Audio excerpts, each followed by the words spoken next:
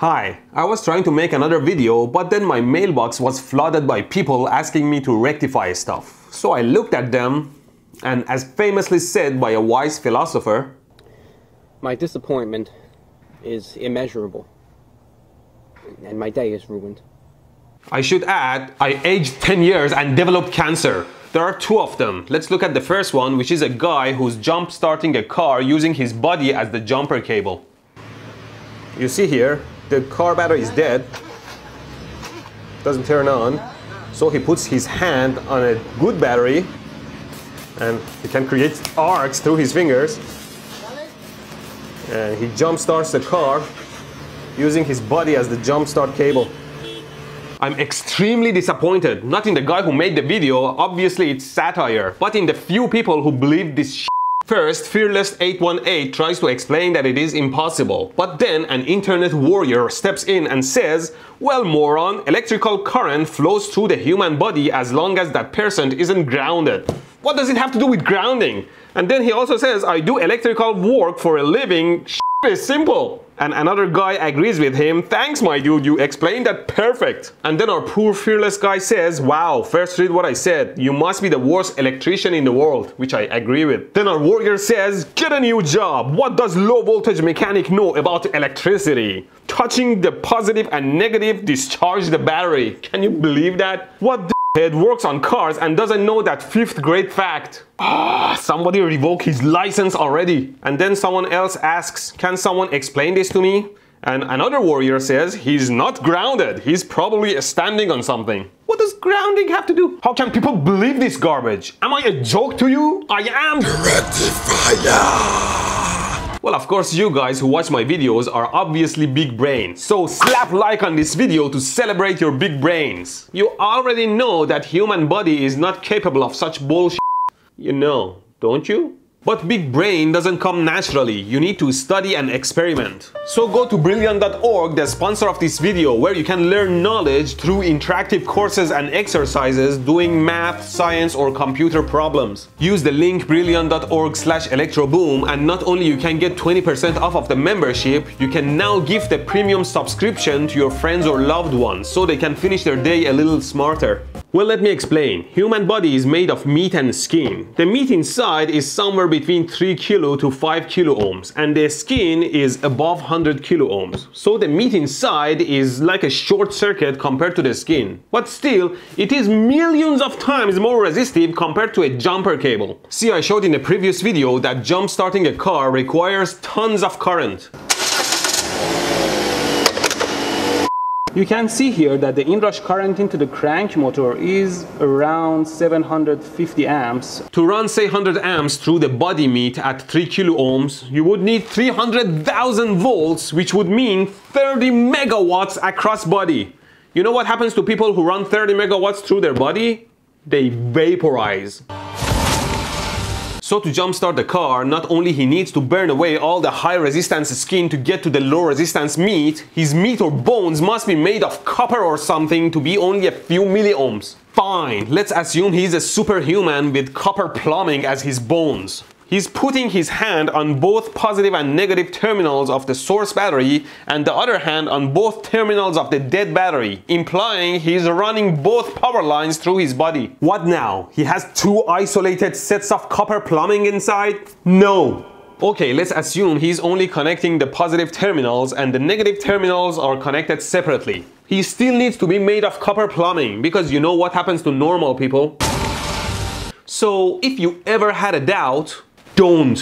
But if you're still asking how did they do it, then it's a job for Captain Disillusion. But I'm sure he has better stuff to do, so I'll see if I can feel his shoes. Because it's all acting and video editing. Let's see if I've learned anything from Captain D's videos. See these arcs when he's snapping his fingers? They are super strong and would typically flash the entire underneath the hood. But they don't. It seems those are superimposed on the video. It should be easy to do in video editing. Now, this part is a bit tricky. If I go through it frame by frame, you see a white outline around his arm that looks like they cut the graphic there. As Captain D says, something like rotoscoping, so that arm doesn't belong there. And another suspicious thing is this bright glowing line under his hand. His hand itself should be glowing from the heat. It seems they are shorting some metal rod there. I think they actually exploded something in the car for the effects, because here you can see the arcs are actually lighting up the inside of the car. So I think they blew something up first, then later the guy put his hand on the battery, then they mixed the videos. I think they shot the videos and added all the motion and shaking later. And they also reduced the video quality to so that they can hide all the video editing imperfections in low resolution and shaking. My editing skills are no good, but let's see if I can recreate a similar scene. I have a hairdryer heater element and I'll just tape it to the table so it doesn't move. Then we need live wires, which I'll just plug it in right here. Now, I can touch live wires because my body can tolerate it, but you don't try it at home. So I touch the live wires here, and then I can touch the heater element and turn it on, just like that. The wire is not plugged in. What, you think I'm crazy? I recorded the whole thing first with nothing happening. The tape is important because it keeps the element fixed in place for all shots. I also recorded with fixed focus and lighting so nothing changes between the shots. Then I just blew up a capacitor beside the wires. And then I just turned the element on and off. Then I mix these together and we have this.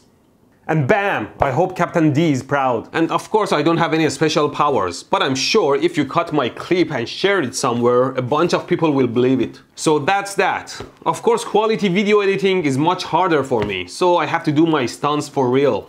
I still have some skin left and the knowledge to keep myself safe, so you don't try this at home or outside. Why do they say don't do it at home? Now the second thing was a stupid product called the BioCharger. It claims it has healing and recharging powers. These guys are just trying to trick you out of your money. We all have natural electricity within us, but modern life takes a lot of energy, and we can all do with a recharge. BioCharger NG, a hybrid, subtle energy revitalization platform that stimulates and invigorates the entire body, improving health, wellness, and athletic performance. This unprecedented tech. It's just a basic Tesla coil with a bunch of glass containers with different gases inside that glow with different colors. When optimal cellular voltage is achieved, your health improves. What the hell does that mean? Living cells store energy as chemical energy. They don't have electrical recharging stations inside. I showed you in one of my videos that the low pressure gas beside the Tesla coil starts glowing as a ball of plasma. Let's try it. It's beautiful. That clip of my video gets shared around a lot, and it's funny when people ask me to rectify it. It's my own video, for God's sake! And Physics Fun channel showed how different gases glow at different colors beside a high voltage Tesla coil. And that's that. A Tesla coil creates a lot of radiation and can run some current through your body if you're close to it. If that had any healing powers, I would be a superhuman by now. You could just sit in a microwave oven and turn it on, because that's all it does. Except the Tesla coil energy is much lower and doesn't cook you immediately. And since I visited their website, their ad starts popping on my Facebook page. This makes it even more dangerous. These people have money to throw behind their BS. The problem with these health and healing mumbo jumbo is that it takes so long and it's very hard to do a proper research and get any meaningful results. So in most cases, if there is no harm, nobody bothers to check them. And ignorant people pick it up and make it popular and think it actually works. The truth is that it is proven that the mind has a great power over body, as called in medicine as placebo effect. If you strongly believe that something will work for or against your health, then your mind will affect your body functions and that thing will likely affect you. Its effectiveness is uncertain though. For example, when I use my Tesla coil, I constantly think long exposure to its radiation might be bad for me, so afterwards I feel a bit weird. But those people have been told that the same device heals them, so some of them feel better afterwards. Its radiations don't do anything to us, it's just our minds making us feel better or worse. In that sense, if you need mental help for mental or physical healing, definitely first see a professional. But if you want to also utilize the placebo effect, don't throw your money at fake products, create it for yourself. Go to a beautiful garden or a beach. Pick up a shiny rock or a shell. Tell yourself that it was taken from a special place and has natural energy. Carry it with yourself and keep reminding yourself that it is your special lucky item and is helping you. As a side note, placebo is about the power of your mind over your body because they have a physical connection, not a magical power of mind over the universe. So don't go worshipping idols. Your mind can change the world by your physical actions, so act. Although wearing my merch gives you special powers. If you really make belief in your mind, then your mind may actually do the trick and placebo effects come to your rescue. Although it might be pretty hard to convince yourself that a useless piece of rock actually does anything, because after all, it's just a rock. There is a very good video on the subject called The Power of Suggestion by Vsauce. Watch it afterwards. In that sense, it might be easier to believe that a medically useless but a super fancier looking device invented by the mysterious Nikola Tesla has healing powers. And if you believe it, it might actually work as a good placebo. You can buy this one from 1 Tesla. The fancier looking it is and the more money you throw at it, maybe the greater the placebo effect. So if it actually helps you heal, is it too bad?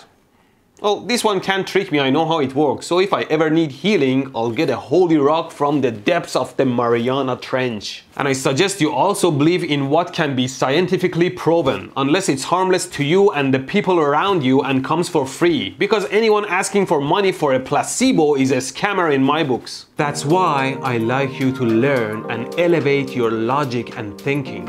Go to brilliant.org/electroboom and become a free member, or get 20% off of your premium membership for full access. You can also gift brilliant.org's premium membership to someone else, spark a lifelong love of learning, and get appreciated for your gift for once.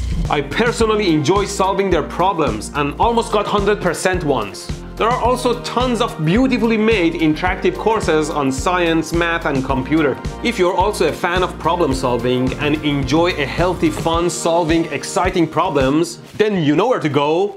Brilliant.org/electroboom.